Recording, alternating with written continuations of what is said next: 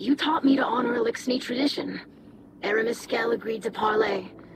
You cannot lose faith in the old ways now. This is a mistake, Ido. Aramis listens to one voice only, and it is not ours. I may draw power from the voice in the darkness. But I am an Elixni Kel, and I fight for the liberation of our people. A true Kel serves their house. You serve only the witness. And who do you serve? I agreed to meet with Elixni, not a light bearer. The Guardian is here for your protection. Aramis, as scribe of House of Light, I feel compelled to tell you, there is another force searching for these relics. I see. And who are these new meddlers, exactly? One of many you have wronged, perhaps. We did not identify the force, but they dispatched your associates with ease. We have in them a common enemy. We have always had a common enemy. Abandon your pathetic attempts to appease your oppressors. Join me. Together we'll use these relics to achieve true freedom for the Elixni. No. The relics pose too great a threat. They cannot fall to warmongers like you. None know of their destructive power better than you, Mizrax. What do you mean? It was centuries ago. I am no longer that person. No, you are the same as ever. I want to know the truth. Will I have to hear it from her?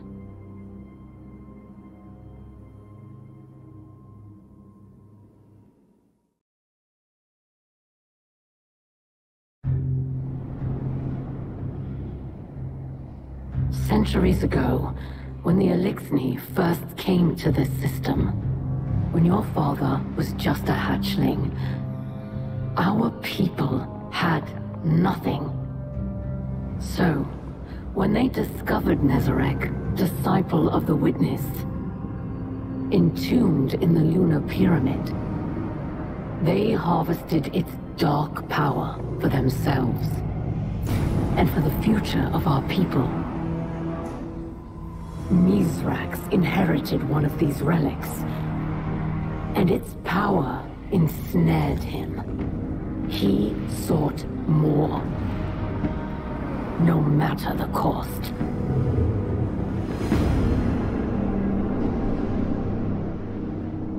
But the more his crew had, the less they shared. That became the way of things. Elixni turned against Elixni, and friend turned against friend.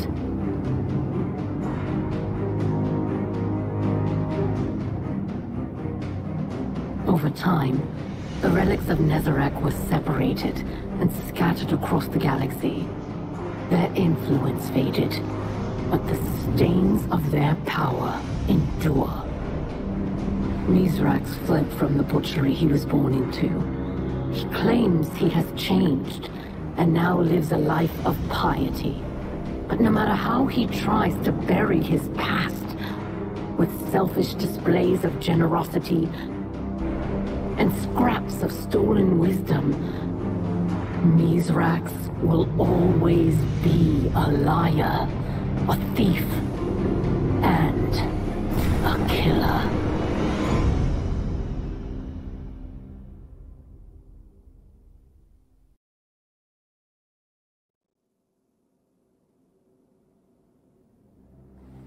Open your eyes, young scribe. Every light casts a shadow.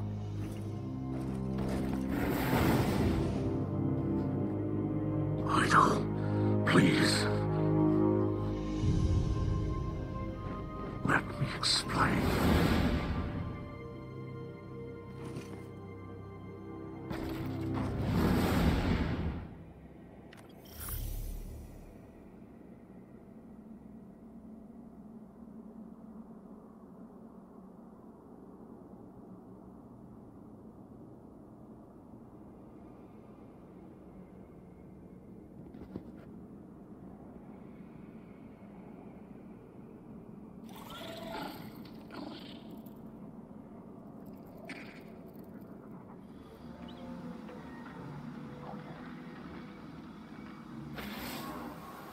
Mizrak Skell of House Light. My father, a murderer, and a liar. Learning the truth is difficult, but the sharpest pain comes from the fact that he didn't tell me earlier. I was aware he had a past, but in a way, Skell showed me who my father is today, and who he sees when he looks at me.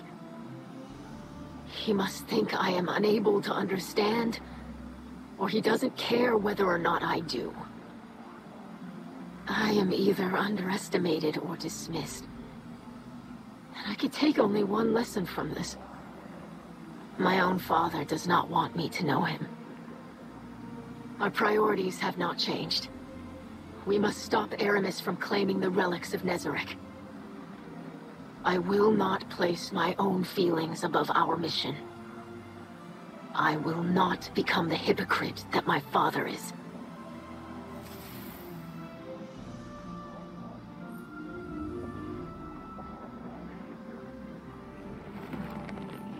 What does my guardian need?